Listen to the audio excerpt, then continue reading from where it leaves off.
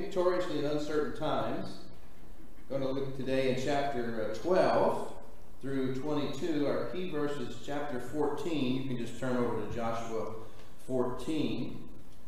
Caleb, my favorite Bible characters from this period of time. Joshua, of course, is the most famous, but Joshua and Caleb are the two faithful spies. When Moses sends the first spies at about 18 months after the Exodus, they spend about a year at Sinai getting the directions for the tabernacle, the Levitical priesthood.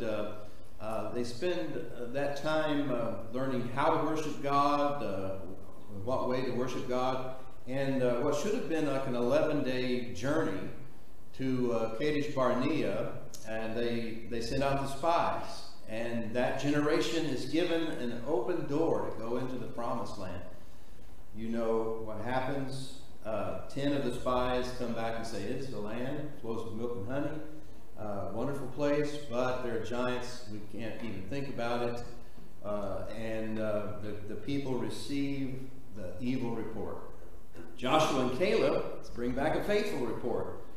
And of those spies and of that generation, adult men of war, they alone will go into the promised land. Even Moses will not be permitted to go into the promised land. He gets to see it.